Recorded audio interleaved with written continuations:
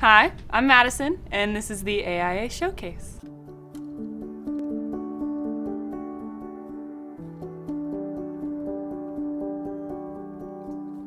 Well, I was super lucky because my dad has been doing graphics his whole life, so as long as I can remember, so I've had art in my life, all my life. And then when James Cameron's Avatar came out, I freaked out because it was beautiful. It was so detailed and it was so vibrant, and I was like, I know all of that's fake.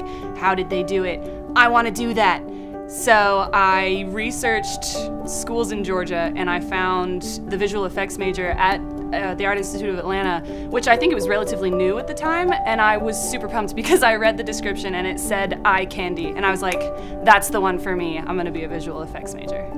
The first thing that I have to do, no matter what the project is I have to research whatever it is that I'm doing. So whether it's like graphics for somebody, or if I'm doing some sort of effect that was in a movie, I have to go look at it. I have to see if there are tutorials, and I have to get all of the tools that I need necessary for that project. I do as much as I can, as many different ways as I can, and I present it to whoever else I'm working with or who I'm working for, and I see what they like and whatever they want new, and I fix it, and I just try to please everyone. I think for a team project, the best place to start is getting to know your team members. So you have to talk to them, you have to learn their name is really very important if you want to create any sort of rapport with them. But then you have to delve into what skills do you have, what do you think that you're best at, and you talk to them and you figure out what they think that they're good at and what we agree that they're good at.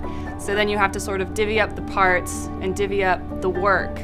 We did a Star Wars little short film clip, and I helped with the lightsaber effects, and I sort of supervised everybody else that worked in it because we decided that I know a lot about it. And it was really fun because it was really fun to shoot because I got to be on set with you guys, and then I got to play with this new plugin that I found, and it was really fun because I got to hand manipulate the lightsabers themselves, and I got to color them and make them look as realistic as possible, and I thought that that was a really neat experience. I really enjoyed it.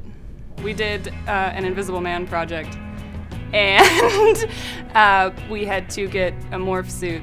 The first time we did it was so funny because it was so uncomfortable for our actor because he was sort of essentially naked underneath the morph suit that he was wearing so that we could edit him out of the footage and make him look like he was invisible. And then we had to do it again with a different actor, and sort of the same thing happened, and I just thought that it was hilarious. And then he took it upon himself to run around the school in the morph suit once we were done, so that was just amazing. I find it really safe not to have long-term major goals because it's really easy to get disappointed, and it's really easy to like lose track of where you are, and it's really easy to get discouraged.